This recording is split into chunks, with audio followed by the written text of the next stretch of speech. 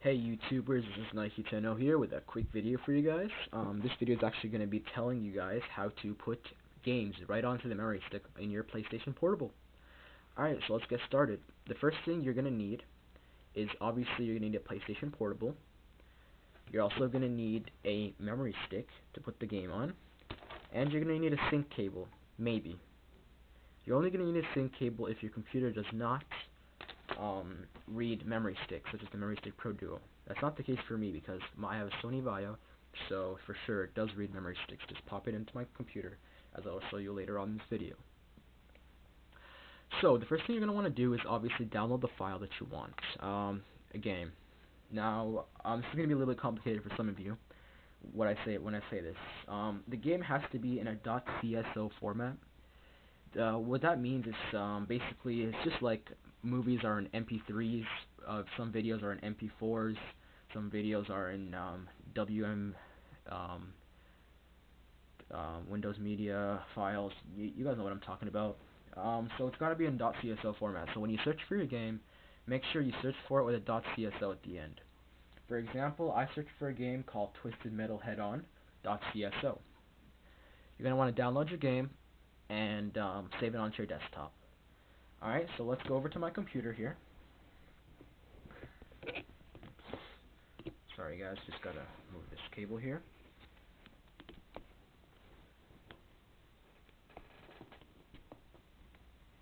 Alright, so what you're going to want to do first is obviously take your PSP memory stick, pop it into your computer, or connect it via USB. So just pop in the memory stick. There you go, I popped in my memory stick. And then, just move that there.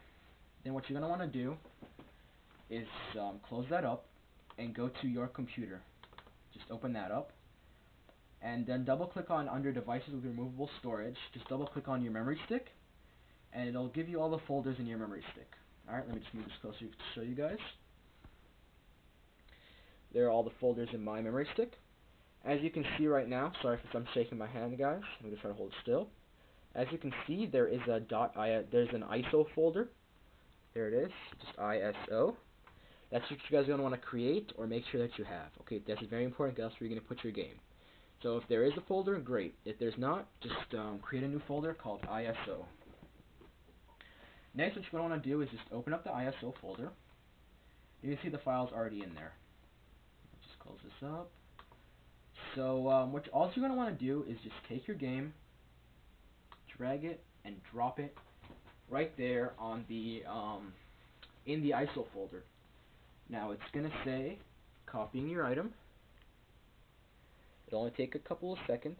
For me, it's about to take about 30 seconds because I have a really fast computer. And so yeah, just give it a little bit. Alright, there you go, it's done. Now, what you're going to want to do is remove your memory stick out of your computer, or remove it via USB. Let's go back to the PlayStation. Alright, so we got our PlayStation Portable here.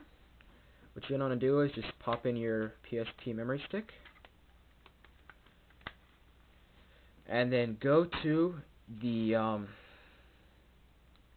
game icon in your PSP. Go down to the memory stick, the very bottom one. Then just press X. Then as you can see, Twisted Metal Head-On has been added to my collection of games. So all you do is just go over and just press X, and the game will start just like a normal PSP game would. But you're playing it right off your memory stick.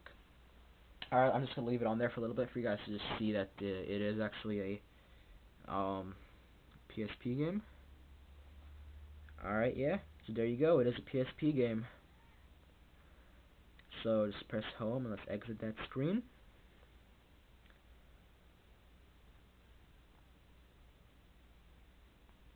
Alright, there you go guys. Just a quick reminder, I'm sure most of you already know this, but obviously your PSP has to be hacked in order for you to play this. As you can see in my system settings, let me just go down to my system software. And as you can see, I am on 4.01 M33-2. That is my firmware number, which is a custom firmware.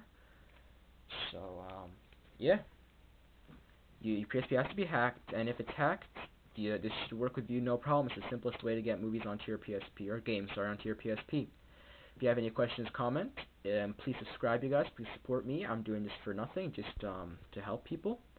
So please subscribe to my videos, and yeah, comment, rate, subscribe. That's what I gotta say, guys. Alright, this is Nike10 signing out.